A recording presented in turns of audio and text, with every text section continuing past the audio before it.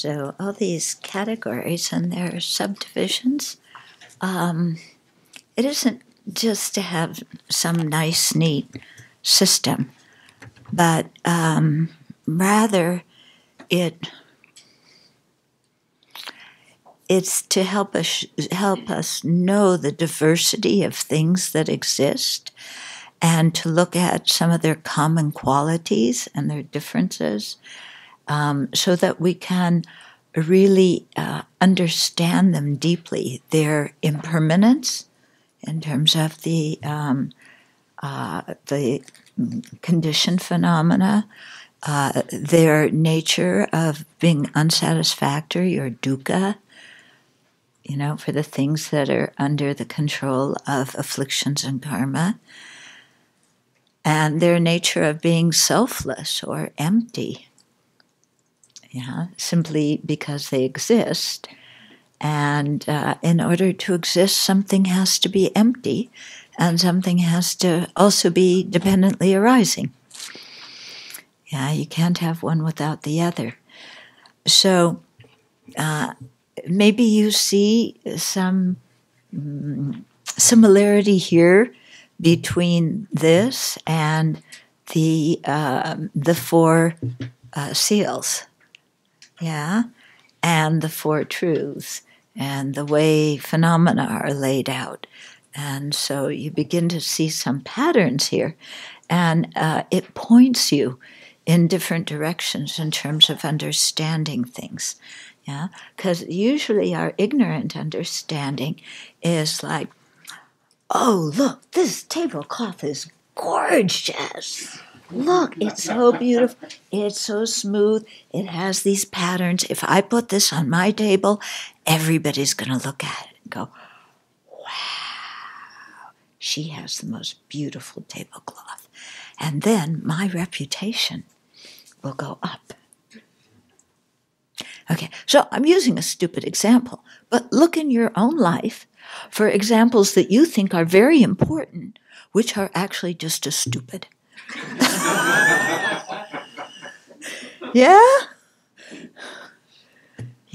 I will deliver this incredible paper that nobody has ever thought of these ideas before, and it will open the whole field I'm in and cause a revitalization, and everybody will say how brilliant I am, and then I'll get invitations to go places and speak, and I'll make a lot of money, and people will know my name, and my name will precede me. And isn't that wonderful?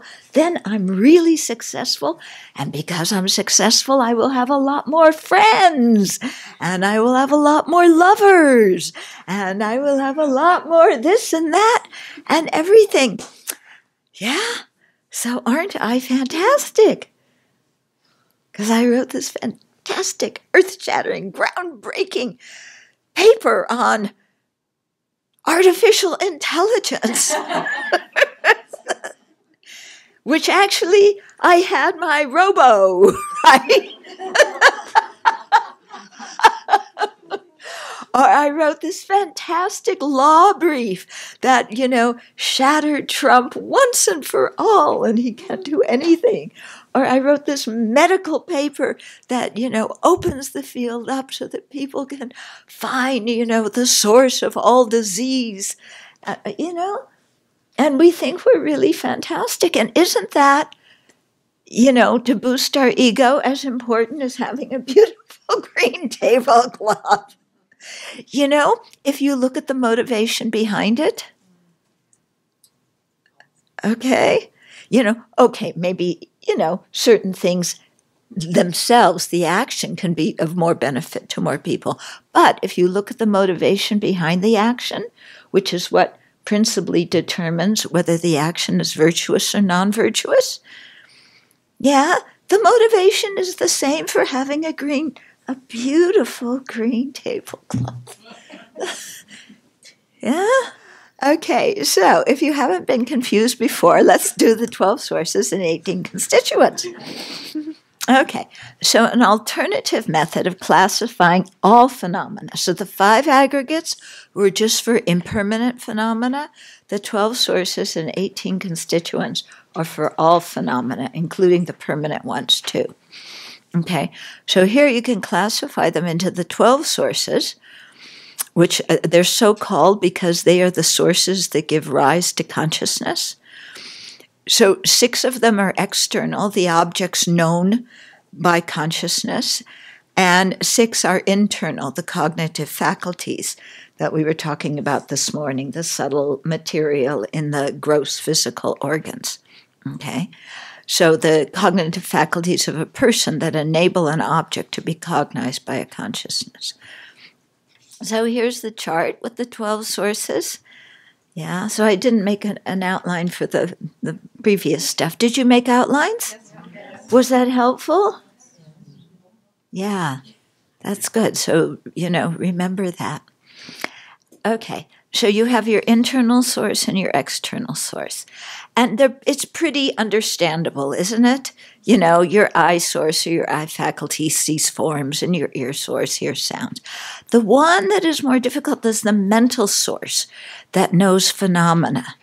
Okay? So let's read a little bit here. The eye source, ear source, and so forth are called internal sources. Sometimes they're called the eye faculty or the eye sense power. There's different words that are used. Okay, so they're called the internal sources because they belong to the person. The first 5, the eye, ear, nose, tongue, and tactile sources, are not the gross organs such as the eyeball and the ear.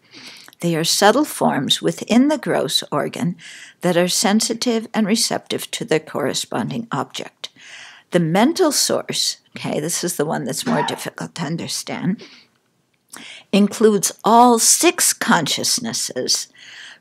Okay, so the first 5, there were physical things that were the source. For the mental consciousness, the source is all 6 consciousnesses. So it's not a physical faculty. Yeah, it's all 6 consciousnesses because they have the power to give rise to a mental consciousness that knows a phenomenon. For example, dependent on the visual consciousness seeing blue, the mental consciousness remembers blue. In some cases, there's a direct mental perceiver, such as the superknowledges, clairvoyance, clairaudience, seeing past and future lives, knowing others' minds, these kind of powers, they're direct mental consciousnesses. But what about conceptual consciousnesses?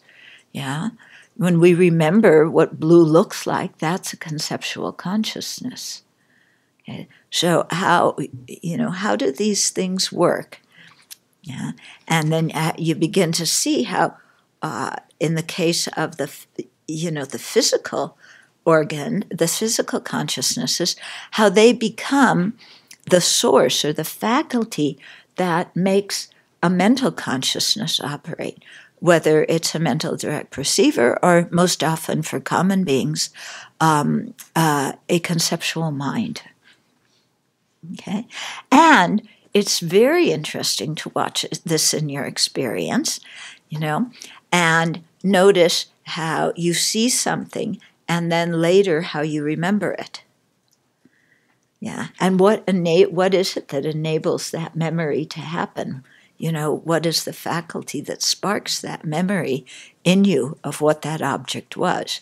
And note how the object that's appearing to your mind is basically a conceptual appearance.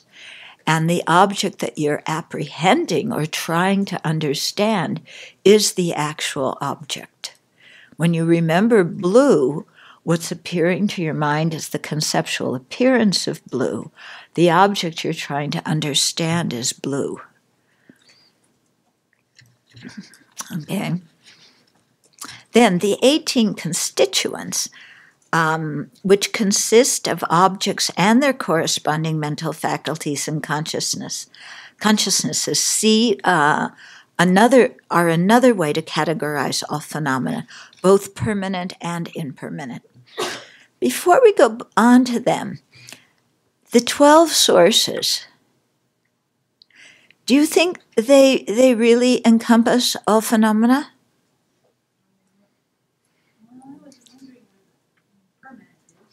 Yeah, well,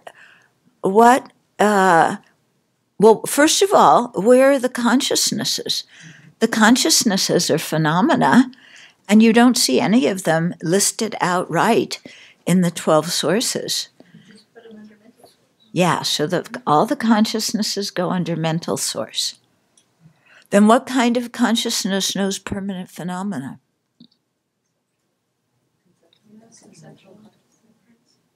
Does your your visual consciousness know it? It's your mental consciousness. Okay, so it's the one that knows permanent phenomena. So even though consciousnesses aren't specifically visible in the chart, nor are permanent phenomena, they are, the permanent phenomena are under the phenomena external source, and the consciousnesses are in the internal source, the mental source.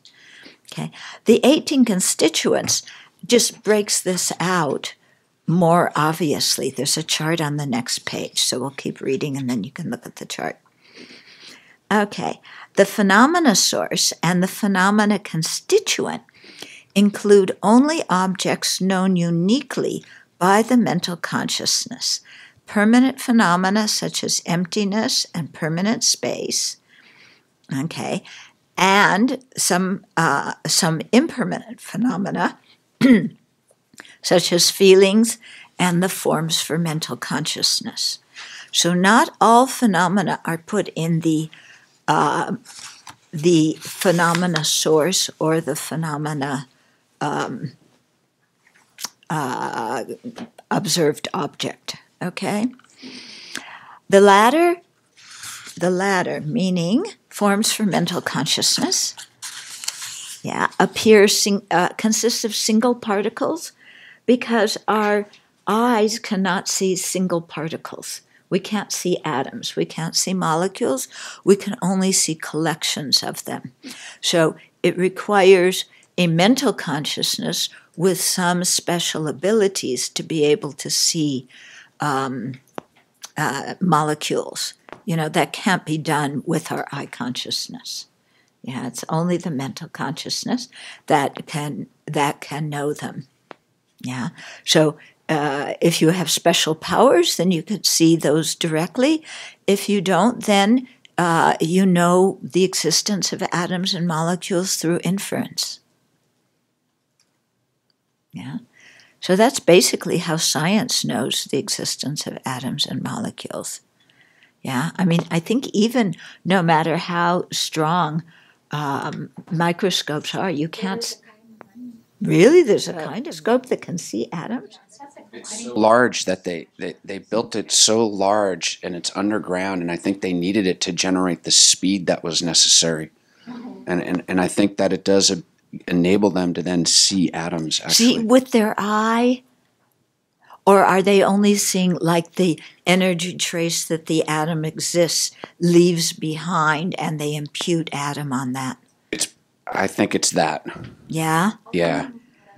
Okay, so the latter, the objects of mental consciousness, consist of single particles, the appearance of clear space to the mental consciousness, imperceptible forms, such as our precepts, dream objects, okay, so that, Golden Mountain you climbed in your dream and the monster who chased you there are all dream objects, and forms generated in deep concentration.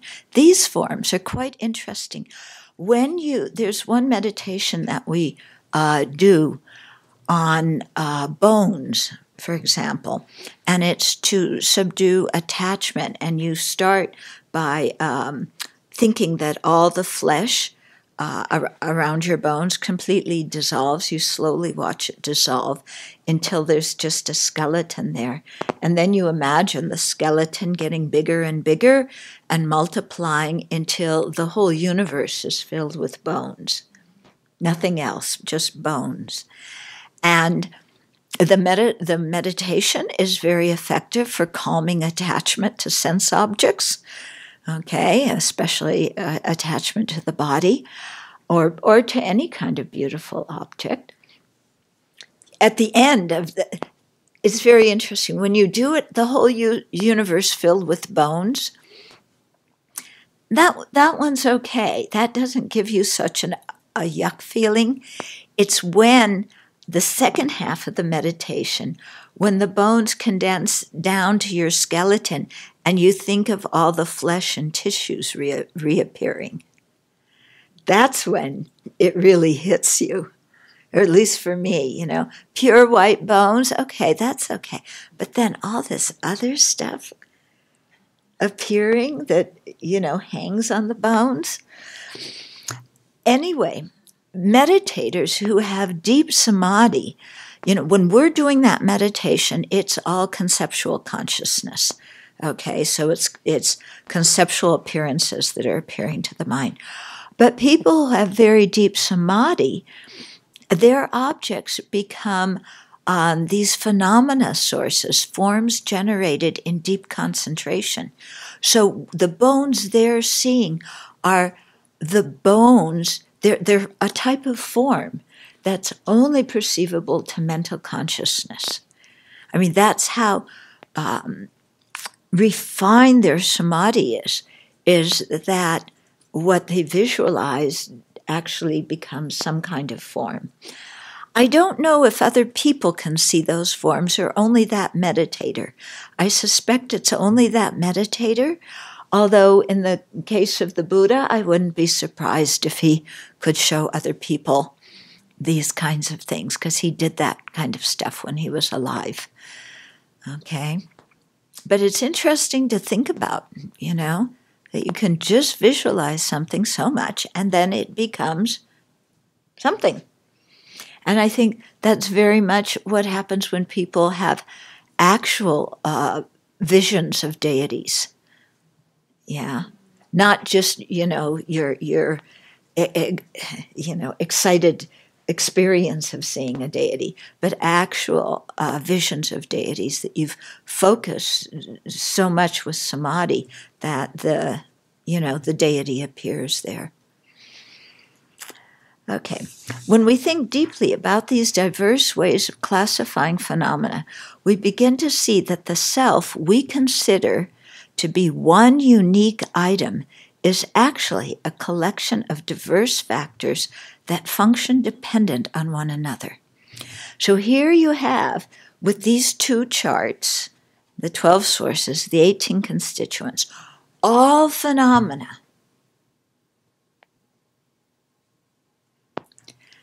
Okay, now, where is the person going to go? And where, how do you know the person exists? Okay, because when you start looking for what the person is, you go through all 18 things or all 12 things, and are any of them the person?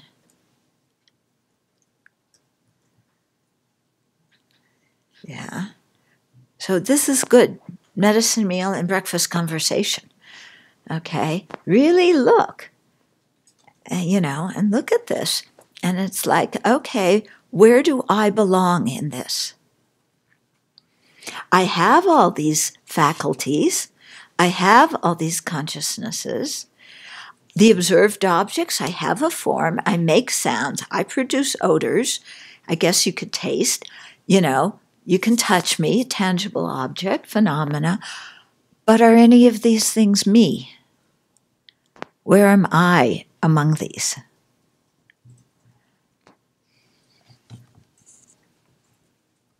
Okay. So in your own experience, identify each of the 12 sources. Observe the relationship between the internal source, the external source, and the consciousness arisen from them for each sense. So if you'll see the difference between the 12 and the 18 is they both, well, the sameness is they both contain all phenomena. The difference is that in the 12, all the mental consciousnesses are included in the mental faculty. In the 18, each consciousness has its own little its own little cell in the column of apprehending consciousnesses. Okay. Of the 6 senses, which one prompts strong attachment in you? Which are the source of the greatest anger or aversion? So spend some time with that. Okay. What makes my attachment or my anger arise more? Yeah, forms, sounds, odors, tastes, tangibles, phenomena, And then identify the 18 constituents, especially the ones that compose you as a person. And then look for who you are among those 18. Okay. And then 4, what is the relationship between you, the person, and the constituents that compose you? What's the relationship?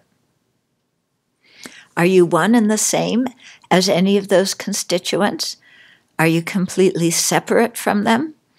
Do you depend on them?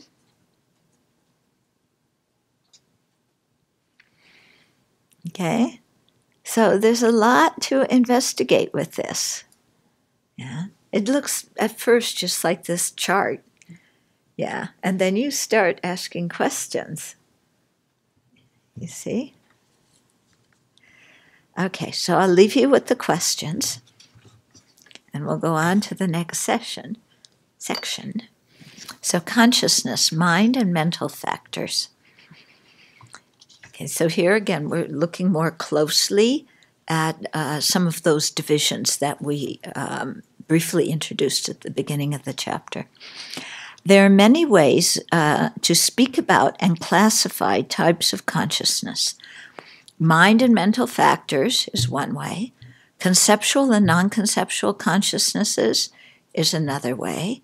The 7 types of awareness is another way, and so forth. Okay? The Abbey Dharma makes the division of consciousness into mind and mental factors and describes the components of these categories. Later Indian sages, such as Asanga and Vasubandhu, elaborated on these descriptions in their Compendium of Knowledge, which was written by Asanga, and Treasury of Knowledge, which was written by Vasubandhu. Okay. When referred to together, these 2 texts are called the 2 knowledges. Knowledges. Okay. So learning about mind and mental factors enables us to better understand our mind. We will be able to identify in our own experience the mental factors that arise due to pleasant, unpleasant, and neutral feelings, and that in turn create the cause of happiness and suffering by motivating the actions or karma that we do. Okay? So you'll remember, those of you who have studied the 12 links of dependent origination, that after the link of you have 6 sense sources, you have contact, then you have feeling, and feeling produces craving, which produces clinging, and then rebirth, okay? So there's this link between feeling and craving. So, and this is really why feeling is separated out as its own aggregate, because our pleasant, unpleasant, and neutral feelings our reactions to these run our lives, you know? Pleasant feeling, immediately we want more. And we don't want to be separated from it. Unpleasant feeling, immediately we can't stand it. We've got to get rid of it. Neutral feeling, we space out. Okay? So it's very interesting in your life to watch, like we've been watching our mind this week and the different kinds of mental factors that arise. And, when you have attachment or anger or jealousy or whatever it is. But then look at the feeling that was happening in your mind before you had that emotion arise. Yeah. Now really look at what that feeling was. Of course, it's easy to understand intellectually. Oh, yeah, pleasant feeling, I get attached. Unpleasant feeling, I get angry. But how aware are we in our own experience of the feeling when it's happening, and how out of that feeling comes attachment or aversion? Yeah? Usually we focus more on the object than on our internal experience. The experience, the feeling, is actually what's running the whole thing, but we think it's the object. Yeah? I'm with somebody who praises me and tells me I'm wonderful and this and that, and they love me forever, and they've never met anybody as talented and beautiful and blah, blah as me. And I think, and so I feel happy, and I think that person is making me happy, and of course I get attached to them. I love them for doing that. So a person who says beautiful things about me, and we go immediately to love. Actually, there's a whole bunch between those two things. Yeah, because we think, I love that person. Okay. First of all, it's not necessarily love. Let's back up here. It's more likely to be attachment. Second of all, that person, what they're saying to me, yeah, is sound. Sound. Yeah, airwaves. Airwaves. Yeah. Yeah. So all that, I love you, I'm never going to leave you, you're so wonderful, I've never met anybody like you. That's all it is airwaves. Okay? That's the form, the external form. From that, now the sound enters here, we attribute meaning to it, and then feel, after the meaning comes, the meaning is, well, I must be wonderful. And not only am I wonderful, but this person is always going to think I'm wonderful. And that means I have life insurance. Yeah, I have the life insurance of being wonderful for my whole life. And I feel that feeling of happiness comes inside. Yeah, that feeling of happiness is nice. We want more. We want better. We get attached. Then we call it love. But in this whole thing, we just go from that wonderful person to love. We don't realize that all the stuff we're getting is basically sound waves that we're interpreting, that then there's a feeling that arises. And I think that person caused this feeling. As if that person has happiness inside them. Because every time I'm near them, then they say this, and I feel happy. So it seems like the happiness is coming right out of their mouth into my ears. You know? Like that person has happiness inside them. So I want to be near them. Just as when you eat chocolate chip mint ice cream or whatever kind you like, it seems that like there's happiness inside the chocolate chip mints. Okay? When you hear music you like, it seems as if the happiness is inside the music. There's no happiness in any of these external things. They're just inanimate objects. Yeah? But, we get some kind of pleasant feeling on the level of senses, like the voice is pleasant and all of this stuff, and they smell good and they look nice. But then our mental consciousness comes in, and it's like, oh, they are wonderful, and because they said this, I must be good. This is how my self-esteem comes about, because these people tell me I'm wonderful. If somebody I love tells me I'm wonderful, I must be wonderful. Yeah, that's a great syllogism, isn't it? I am wonderful because somebody that I love tells me I'm wonderful. Well, why do I love them? It's because they tell me I'm wonderful. If they didn't tell me I was wonderful, I definitely wouldn't love them. Forget it. So there's this whole process coming along, and we just go from the object makes me feel good. I am loved forever. I never have to consider anything. It's a done deal. Now I can dish out all my negativity on them because they love me. Because who do we talk worst to in the universe? The people we love.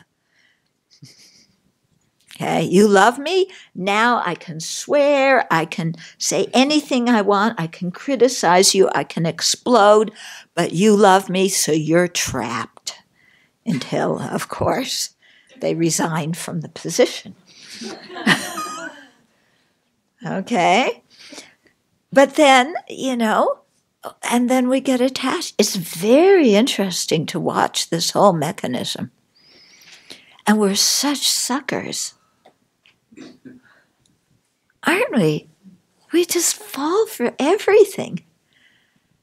Yeah? What's the definition of a friend? Somebody who likes me. Somebody who tells me I'm wonderful. Somebody who gives me security. What kind of security do other beings in cyclic existence give us when they're changing every moment under the force of afflictions and karma?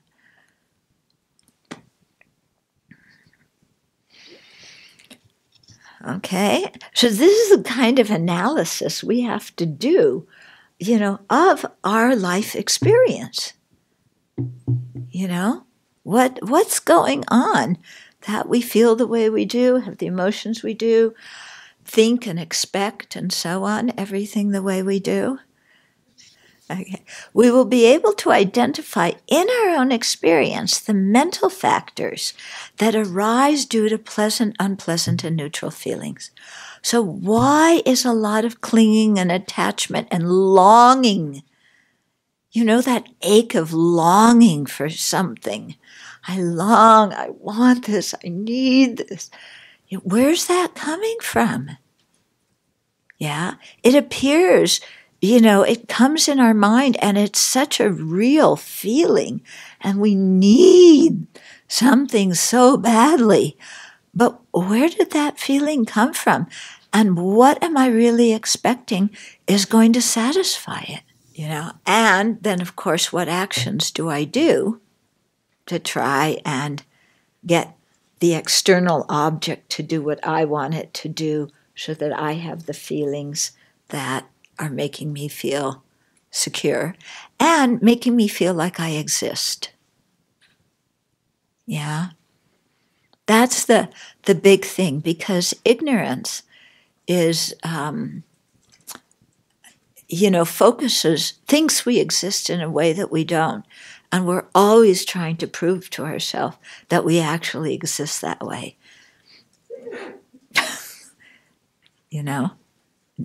And we can't, because it's false.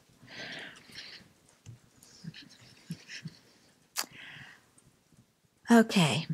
And then, from all that, then it motivates actions.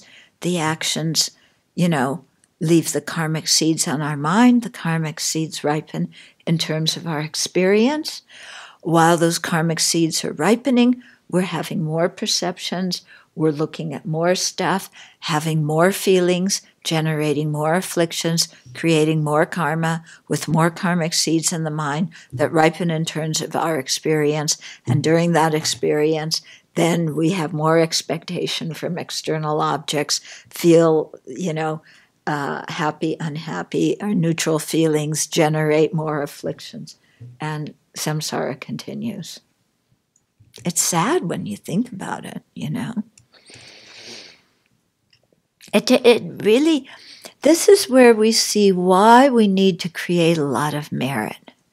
Because it takes a lot of courage to look at this stuff. Yeah, it really takes a lot of courage and a clear mind to look at it.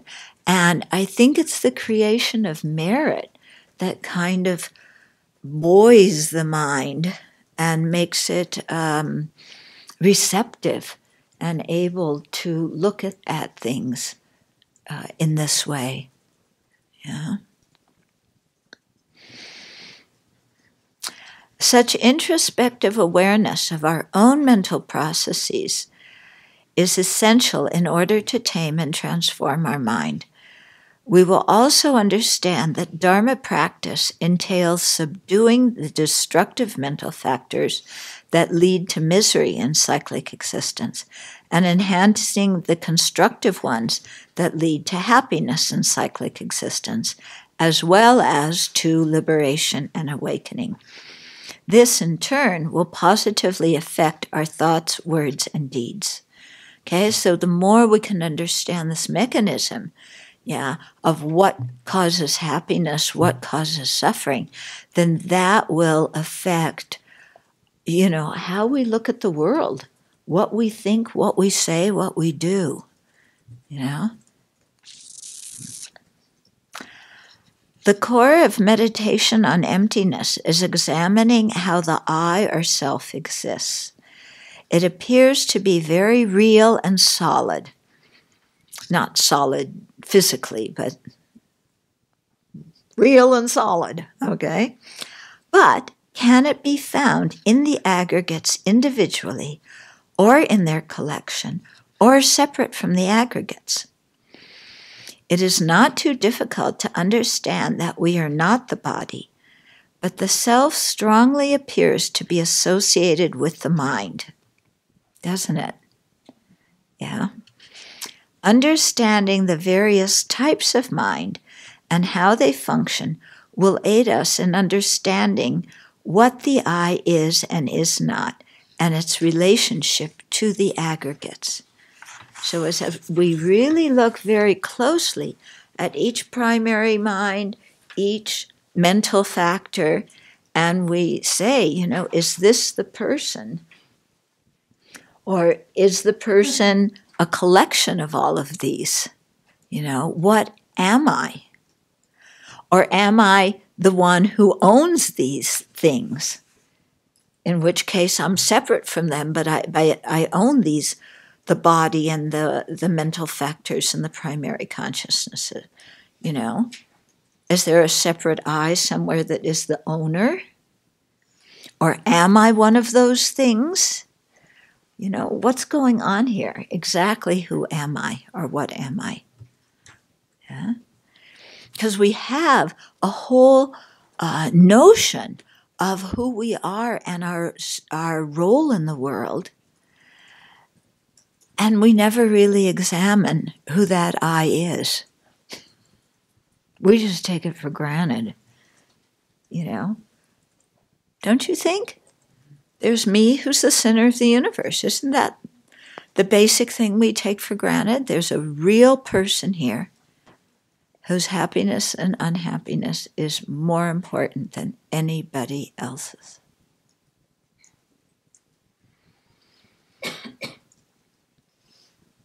Yeah, we're with friends. We can admit it. Yeah, we all have this. As noted above, all cognizers consist of primary consciousness and various mental factors that accompany it. Primary consciousnesses are of 6 types, as mentioned above: visual, auditory, olfactory, gustatory, tactile, and mental primary consciousnesses. Each of these apprehends the fundamental presence of its object. Although a primary consciousness and its accompanying mental factors are different, when they arise together as one mental state, they are the same nature. They are concomitant, which means that they come together. Yeah, they're associated. They're concomitant and share 5 similarities. So what we're going to talk about the 5 similarities in a minute. But the main point is that while we describe the primary consciousnesses and the mental factors as being separate factors, okay, when it comes to actually perceiving them, you can't cut them apart, okay? With a physical object, if you have pieces of a puzzle, you put them all together, you have a whole thing, okay? And you can take them all apart and see each individual piece and hold it up separately. But with the primary consciousnesses and the mental factors, you can't do that, because you can't have a primary consciousness without there being some mental factors there. And you can't have a mental factor alone without it being part of a primary, conjoined with a primary consciousness. So while we talk about these things as individual items, in fact, we can't cut them apart and put them in separate little boxes to notice them. Okay? So why can't we? Because they have these 5 similarities. So, first of all, they have the same basis. So they depend on the same cognitive faculty.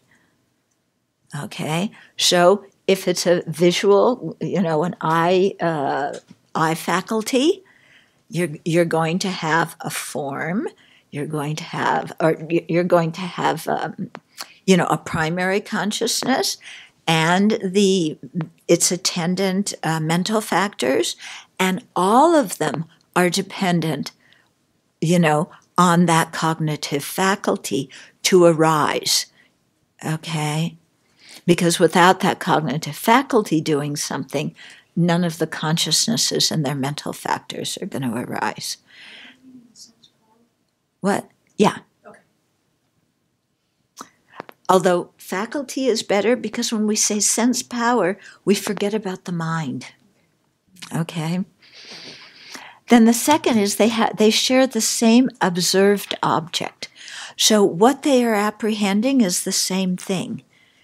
It's not that the primary consciousness apprehends one thing and each of the mental factors with it apprehends something else.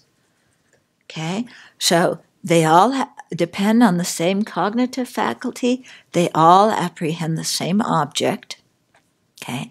Both are generated in the same aspect of the object.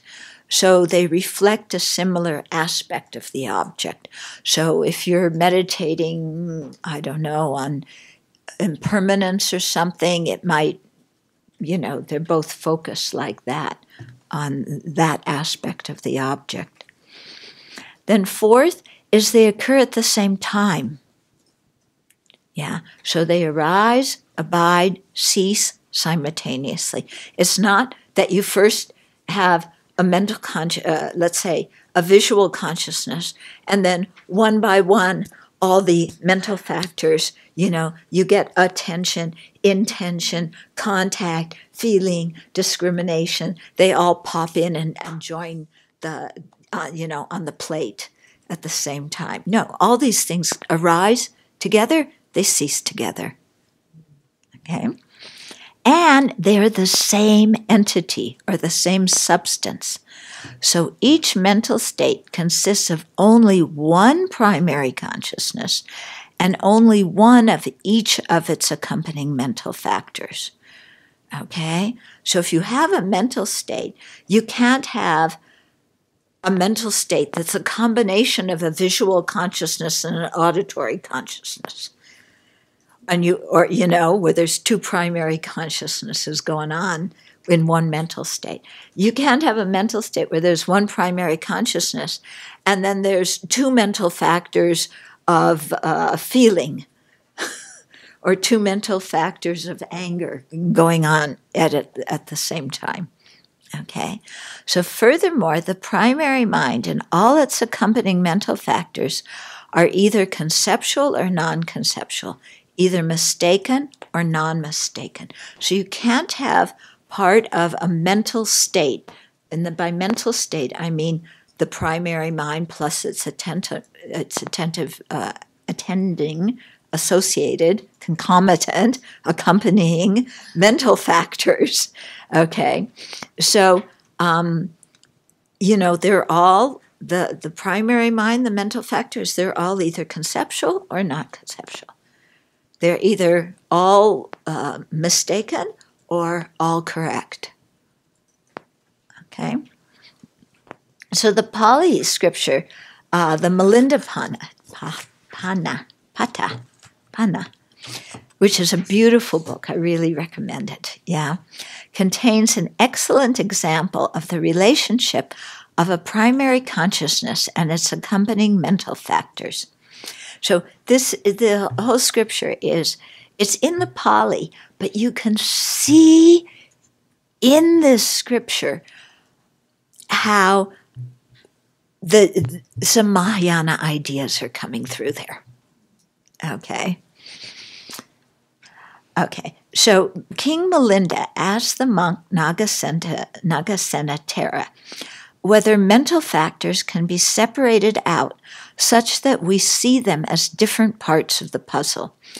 This is contact, over here is feeling, this is mentation, meaning the miscellaneous, I don't know, maybe it means the primary consciousness, and this is discrimination.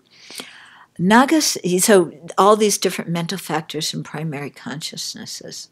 Yeah, mentation must mean the primary consciousness. Yeah, look up mentation, somebody. Mental activity. Mental activity. Generally, okay. So it can mean anything we want it to mean. So I'm saying it means primary consciousness here. Okay. Or maybe it means... yeah, that's true. He was asking the question. Contact, feeling, discrimination. Maybe it means it's in. We already have contact. Attention or intention. Those are the other two. Okay. Anyway, mentation. Nagasena Thera replied by asking if the king would be able to pick out each flavor separate from all the others when the royal cook makes a syrup or a sauce with curds, salt, ginger, cumin seed, pepper, and other ingredients. So when you make a sauce and you put in many different spices, can you taste each spice separately from the other when they've all been boiled together for a long time? No, it forms one flavor, doesn't it? Okay, so this clearly this would not be possible. All the various flavors together give the sauce its taste. It's not that, there, I taste pepper. Then the next moment, oh, now I taste salt. Then, oh, now I taste cumin. Yeah, it's not like that. Okay. All the various flavors together give the sauce its taste, even though each ingredient adds its own unique flavor. So in a similar way, each mental factor does its own particular job. In the five ones, they're called omnipresent. They accompany every mental state. Intention has its own job of, directing the mind to something. Attention has its job, fixating on it. Contact has the job of connecting the consciousness and the object. Feeling has the job of experiencing it. Discrimination has the job of discerning what the object is. So they all perform a different function, yeah, but you can't see them separately when the consciousness is going on. It's like, each ingredient in the sauce adds something to it, but when you're tasting the sauce, you just get one whole taste. Similarly, the various mental factors accompanying a primary consciousness function together and cannot be separated out, since they share the same basis, the same observed object, the same aspect, the same time, and the same entity. Nevertheless, the primary consciousness and each mental factor perform its unique function and contribute its own flavor to the cognizer. Okay. Now, another example, which I think is this, I like this example too. Okay, another example. This is actually, I learned this one from Jeffrey. Okay, and I don't know, he may have learned it from His Holiness. But the primary consciousness is like the main light in a room, while its accompanying mental factors are like other lights in the same room. While each light is distinct, they blend together to illuminate the room. The fact that an auditory primary consciousness is present means that all its accompanying mental factors also perceive sound. If the mental factor of feeling experiences pleasure, the entire mental state is pleasurable. Okay, so if we look in the room, we have how many lights here? 6 of the big ones, 4 up there. Okay, so 10, and then we have all these little ones, which I'm not going to count. Okay, all these lights, you can see each one as a source of light differently. Can you see each one's light in the room? No, because all the light comes together and the room has light in it. We can't differentiate which light is coming from which lamp. Can you? It isn't like, okay, from there's a light ray right down there falling between the two of you. And that space is lit up, but nothing else is. No, all the light merges together. So it's the same with the primary consciousness and whatever mental factors are with it. Okay? The mental factors described below are not an exhaustive list. Okay, remember that. They are the principal ones that must be abandoned or cultivated in order to attain liberation. Their enumeration and precise definitions may differ according to the specific Abhidharma text. Here, the prominent mental factors are counted as 51 and divided into 6 groups in accordance with the compendium of knowledge.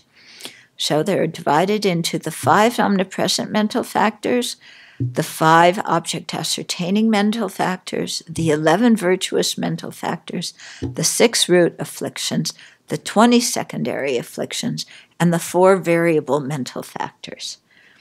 Okay. In the Pali system, they have they sometimes have different numbers in these categories. Also, wait until you get to volume 3 and you read about all the different afflictions. And there's so many ways to categorize afflictions. Yeah, you have the 10 fetters, you have the 6 entanglements, you have the root afflictions, you have the auxiliary afflictions, you have the floods and the floods and the yokes and the contaminants, and there's so many different ways of classifying afflictions. Okay? Yeah? So this is one way. And again, it's not exhausted. It doesn't include all of them. Because like it said, the reason we're dividing or making these things appear special or different or noting them is because they're either very important to abandon to attain awakening, or they're very important to cultivate to attain awakening. So the whole psychology presented in Buddhism, specifically in the Abbey Dharma, is done that way for the purpose of attaining liberation. Yeah. Okay. Okay, so here we go. We're going to look at the 51, except for some of them we won't look at specifically because they're in Volume 3, which comes out in January. Aren't you excited? Yes? Remember, we have the 6 primary consciousnesses, okay? So the 5 omnipresent ones accompany all minds, all consciousnesses, okay? Without them, complete cognition of an object cannot occur. So it isn't, like we may have a machine, and if one part breaks down, the whole machine breaks. It's not like this with the mind and mental factors. Yeah, you can't have, how to say, they don't break down like that. If you overcome anger, let's say, and you obliterate anger, then the whole mental state of anger ceases. It's not that you can obliterate anger and then you still have the primary mind and all those other ones, but you're just missing the anger part. Yeah, if you obliterate anger, that whole mental consciousness, falls apart. The mind in the next moment may be a mind with other mental factors, but it won't have anger in it. But that's fine. It's a different mental factor. Okay? So don't have this image of this machine and then one part breaks down and then, okay? So here are the 5 omnipresent ones. So here, again, we're just introducing them. We're not getting into the details of how each one is classified and all the debates and stuff revolving it. We're giving you a basic understanding. But it's really good because as you start to look for these in your experience, then you come to understand how your mind works. And since our mind is the main field, our mind is the source of samsara and nirvana, the more we understand the mind, then the more we can work with it. Okay, so feeling is the first one. So it is an experience of pleasure, pain, or neutrality. Feeling experiences the results of our past actions and can lead to reactions of attachment, anger, confusion, and so forth. And that's what I was saying a few minutes ago. How, we have a feeling and then we just respond to that feeling. And that response carries us away. Yeah, it's quite interesting to watch. Do you watch how, some little thing happens and your mind reacts to it, and then your mind keeps reacting to it. And, 15 minutes later, you're still mulling over that tiny little interchange or tiny little thing that happened. Have you noticed that? It's like, why am I still thinking about that? It was some small, tiny something. And yet, Like somebody ate the last spring roll. Yeah. Oh, I like spring rolls, but not oily ones. I know that sounds like an oxymoron. Aren't spring rolls supposed to be dripping with oil? Okay. So you really like spring rolls. There they are on the buffet table. Somebody ate the last spring roll. I didn't get the last spring roll. You know? Then, I eat my salad, I eat my noodles, I eat, everything else. But I'm still thinking, I didn't get a spring roll. And this isn't fair. The cook knows. And if you're a cook at the Abbey, you know that you have to create the right number so that everybody gets one. Because if anybody misses out, they are not a happy camper, And their renunciation has gone out the window. And you will hear about it directly. It will be a direct auditory experience of their voice letting you know that you did not make at least one of these things for every single person. Okay, where was I? So you're thinking about, there's some little thing, you didn't get your spring roll. And you're thinking about it the whole meal. Isn't that amazing? Have you ever stopped yourself in the middle and recognized what you've done? Usually we just go on thinking about it. We're not even aware that we're meditating on spring rolls. It's just automatic, samadhi on spring rolls, interrupted by salad and noodles. But, every once in a while, if you stop and it's like, wow, I'm focused on those spring rolls. And that was from like 5 minutes ago or 10 minutes ago or 30 minutes ago or yesterday. Yeah? And like, why is my precious time and precious mental energy that is so limited in this life focused on spring rolls? Do you ever stop and ask yourself that? Probably hardly ever. But once in a while, if you do, it's really a wake-up call of like, okay, I gotta cut this. Because what my mind is dwelling on is not worth it. And you especially hear about people not getting the same food from the people who choose not to eat in the evening. They're the ones who complain that the fresh muffins are served in the evening and they didn't get one. And the cheese. The cheese goes out. The tea? What cheese? Oh my God. The cheese goes out at night, and I've chosen by my own voluntary free will not to eat at night. But those people in the kitchen are so insensitive and discriminative, and everything is unfair. And they won't even let me take a piece of cheese and put it in my bowl and keep it for the morning. I tried that and they caught me.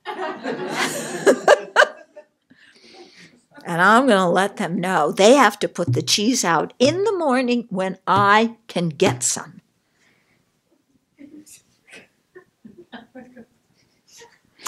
And I am renouncing all attachment to sense pleasure.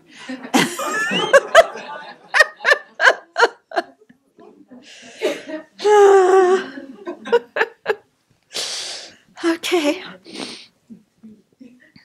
You're amazed. Sometimes it's quite amazing what the discussions in a monastery center on.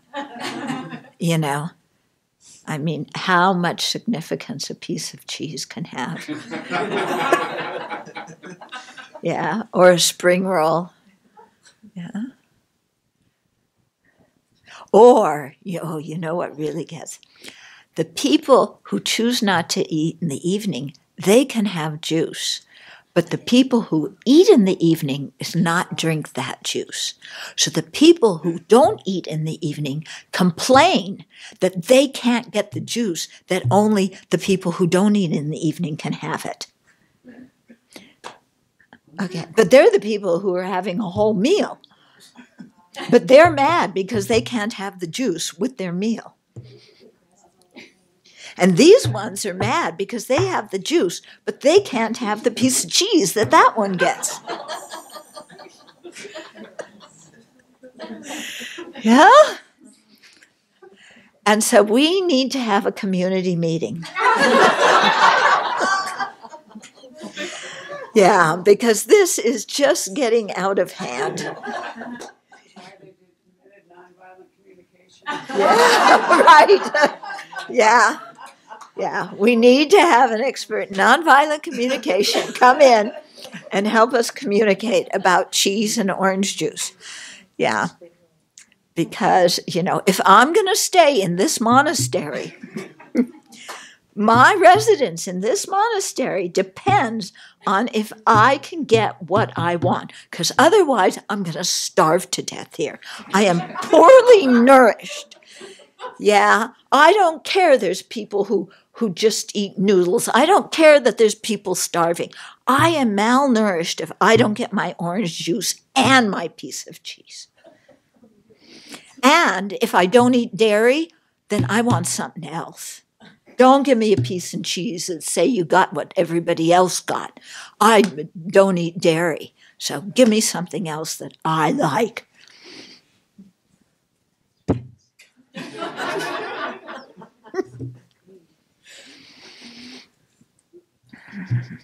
Male sentient beings, happiness and its causes. May all sentient beings be free of suffering and its causes, especially me.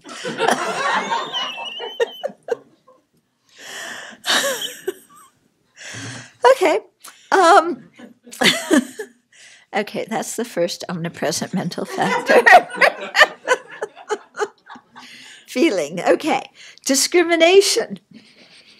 Yeah, functions to distinguish it is this and not that, and to apprehend the characteristics of an object. It differentiates and identifies objects.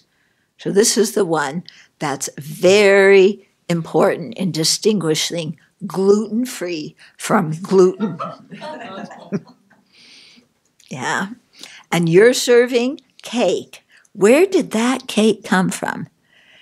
How come there's only cake with gluten out and not gluten-free cake? Well, because we just accept what the donors offer. That doesn't matter. You should educate them that when they bring gluten cake, they should also bring gluten-free cake. But we're renunciates, and we don't demand anything of the people who offer to us. Cultivate contentment. Yeah, contentment. Yeah, I'll be content. I want my gluten-free stuff. And I want it fresh. I don't want it stale. Yeah. And then you get a lot of gluten-free stuff, and the gluten people finish their stuff. They start lobbing the gluten-free. Well, but they can't. They can't eat the gluten-free because the gluten-free people will get mad at them. So they're looking, at that gluten-free stuff. They're sad.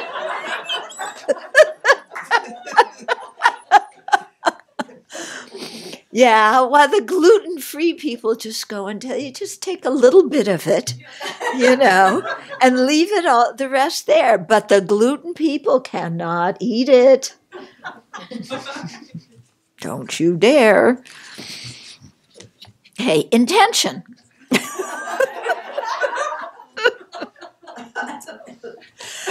Okay, intention moves the primary mind and its accompanying mental factors to the object.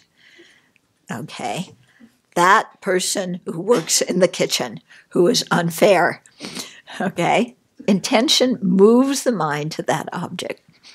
It is the conscious and automatic motivating element that causes the mind to involve itself with and apprehend its object. It is action or karma. Okay? So you're wondering what karma is. Yes, karma from the Prasangika viewpoint can also be physical and verbal. But everybody agrees that karma is this mental intention, this mental factor of intention. Okay?